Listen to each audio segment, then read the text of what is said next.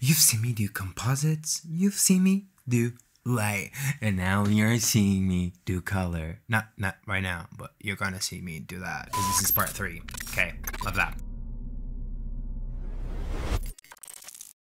Hi everyone, Tiago with you today, and today's video is gonna be all about color and final details. I'm gonna start with making like a few highlights on her hair, on the back of her, and just like try to set her like more into the image. So I'm gonna add a bit of blur to the background, a bit of highlights, and then we're gonna jump into selective color to start the color grading, and finally I'm gonna use camera raw to finalize the whole color process, and then sharpening, and it's done. That's it.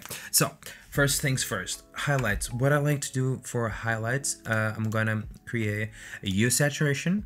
I'm gonna do a more in-depth tutorial on highlights in the future, but for now this is what you get. So I like to create a hue saturation, select the color of my highlights, so it would be like something between yellow and green. Raise the saturation a little bit, raise that lightness, invert the layer, and then okay, let's close all those brushes and go to the general brushes, so we have the exact same brushes as you guys do. Okay, and what I'm gonna do here is I'm gonna make the brush really small. I'm gonna drop the flow a lot, and I'm gonna start like painting a few highlights on the back of her head. That is gonna bring the sharpness, like that's gonna trick your eye into thinking the image is way sharper than it really is, first of all, and second of all, it's gonna help incorporate your model into the piece a lot more.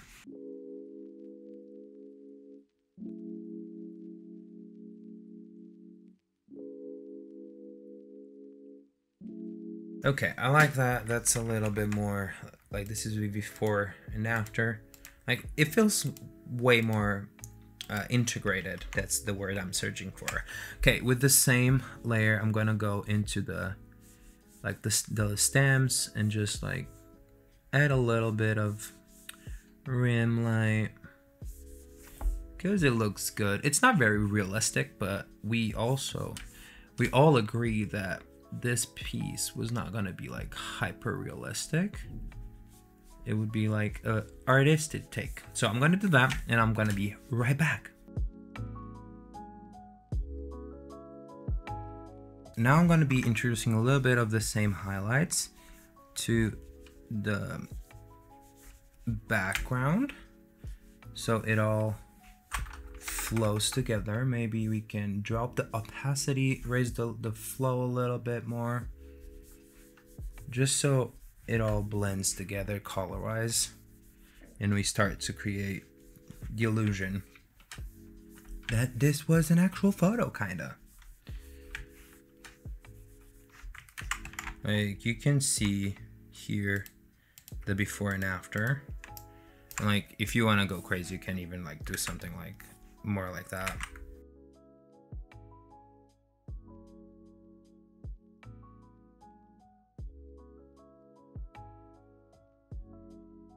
So now that we did a few highlights, what I'm gonna be doing is I'm gonna be creating a new folder, and this is gonna be called color. And let me know in the comments if you would like to get this PSD file. I could do that, and you could explore the PSD for your own, like on your own time. And don't forget, if you like this video, give it a thumbs up, subscribe down below. Just a little reminder. Okay, so now what I'm gonna do is I'm gonna find all the colors that like we can affect with like selective colors, and I'm gonna go and create like different layers.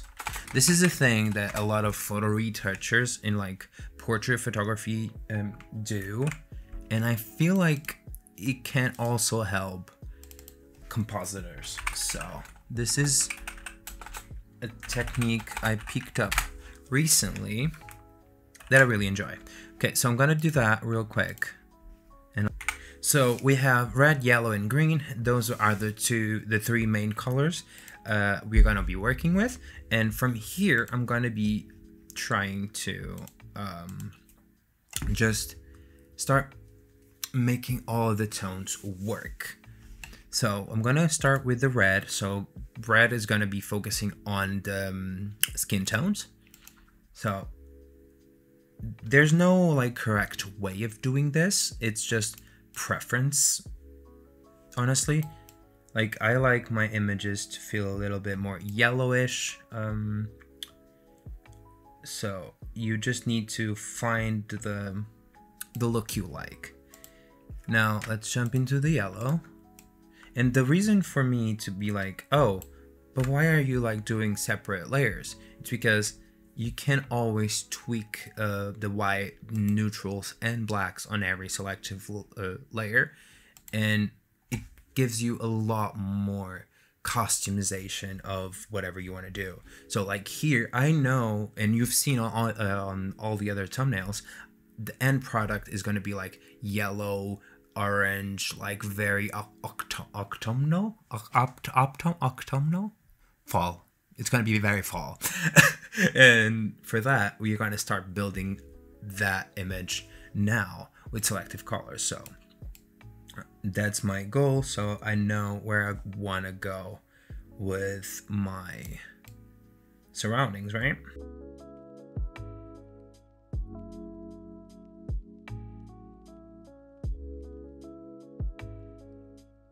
Yeah, I like that a lot. Okay, so this is before, this is after. We are like starting to get the sunny look into our model. Now that we have our color, like our start color done, I'm gonna uncheck the subject folder and hide the highlight layer. And I'm just gonna do under the subject folder, Alt, Shift, Control E to merge a new layer. And I'm gonna hide the color. And now we have like a full layer with our background. And I did this so I could go to blur gallery now and do a tilt shift, a blur filter on this image, so we can finally like add the realistic blur from what a real photo would have. So I'm just gonna do something like this. Like where she is, it would be sharpened, and then it would be blurry into the back.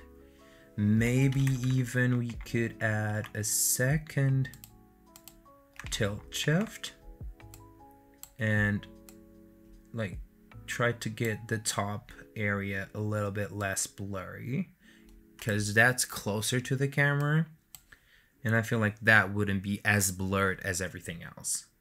So now we have the blurred background. I think it looks decent. One thing I'm gonna do is with the blur tool, I'm gonna go into the hue and saturation for the highlights and just blur these lines a little bit so they fit with the new blurry background. Because right now they're looking a little bit too sharp. Now we have the blurred background, we have our start color done. I'm gonna, over everything, I'm gonna do a new layer, Control Alt Shift E, merge all the layers, go to filter. Oh, let's turn this into a smart object so we can go back into our camera raw filter. So I'm gonna go to filter, camera raw filter, and it's gonna create a smart filter under this layer. Now we are on camera, and I'm gonna start by doing the calibration first, then move to color mixer, and then do color grading, and then do an overall like light and gradients and all that. This is a taste thing. I'm showing you my process. This is not like, oh, this is the only way to do it. I'm showing you the process I take, and from here you create your own with the same knowledge. Now color mixer, and I'm gonna start with the luminance of every color.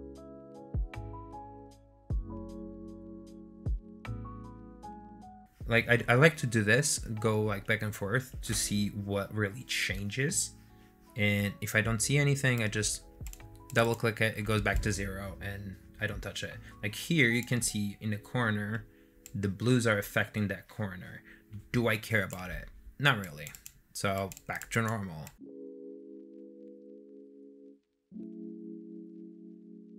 Now if you click P on your keyboard, it shows you before and after. As you can see, like that's a big change, and we already had started to put like the yellow tones on the background.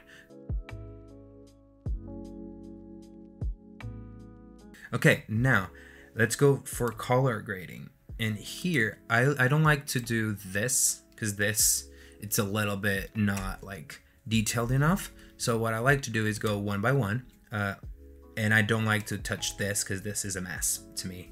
I don't know how people do it. Maybe it's my computer. I just don't like it. Okay, so here I'm gonna raise the saturation just a tiny bit so I can actually see some difference. Oh, that's not the thing. Okay, and now I'm gonna go through the hues and see what fits with the vibe I'm going for. We know like I want a very like glowy highlight, natural type vibe. So maybe I would like maybe do a little bit of a green tone like that.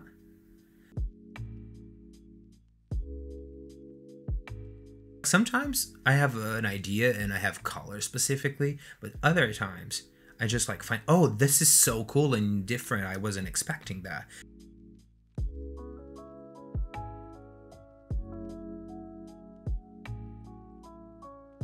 Okay, this is before and after. So far, really happy with this. Okay, now I'm gonna go and do the normal post process that I would normally do.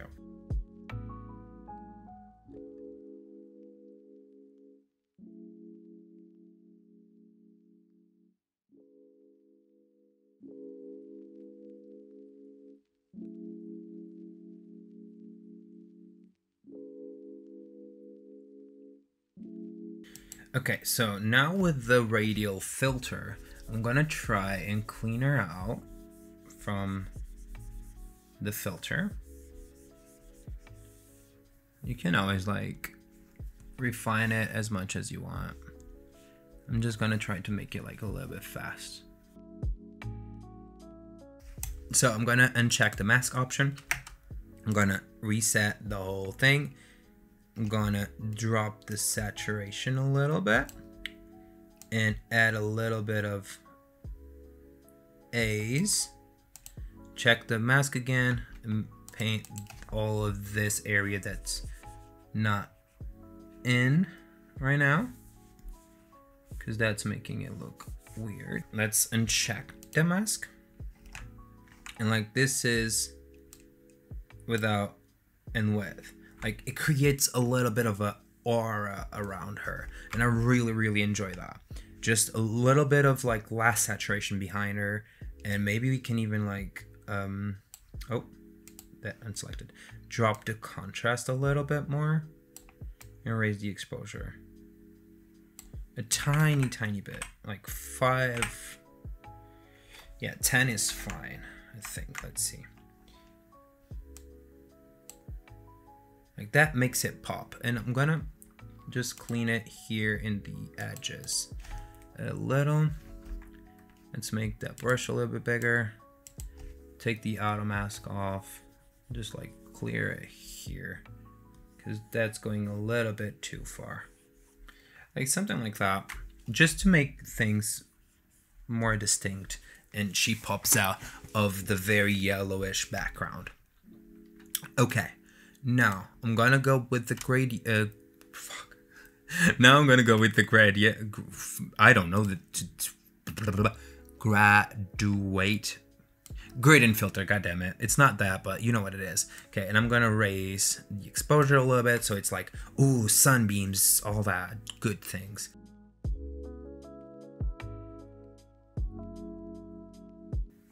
Bam, I really enjoy that. Like it looks so poppy to me.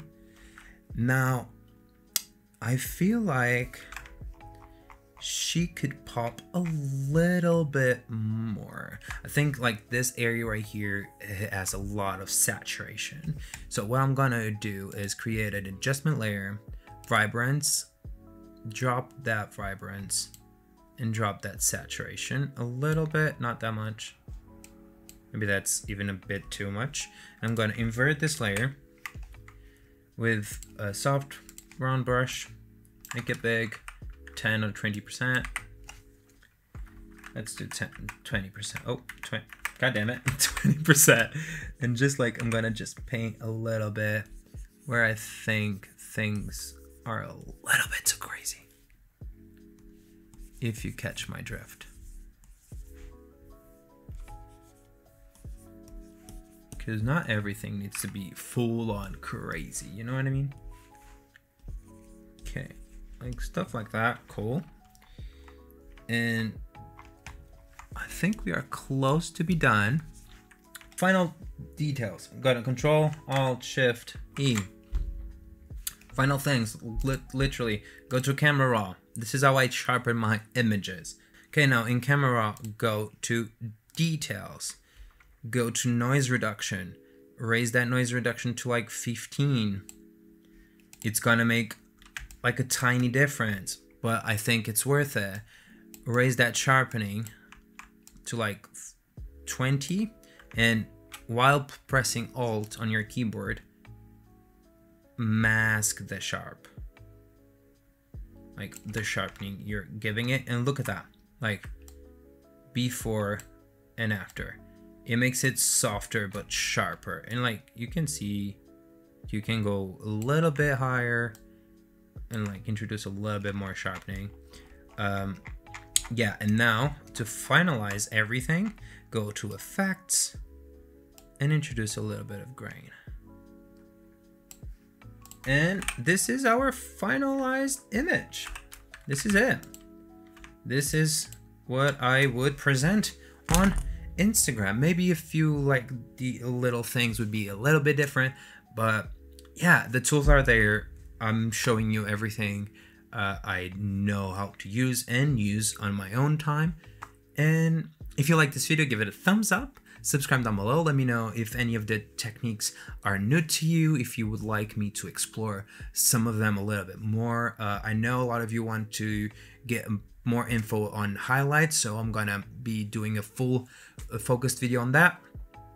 Other than that, let me know in the comments, like, if you use this, where do you use it, share your work with me, and I'll be here on the next video for you. That's awkward. Okay, I'll be here on the next one. If you like this video, give it a thumbs up, subscribe down below, and I will see you in the next one. Goodbye.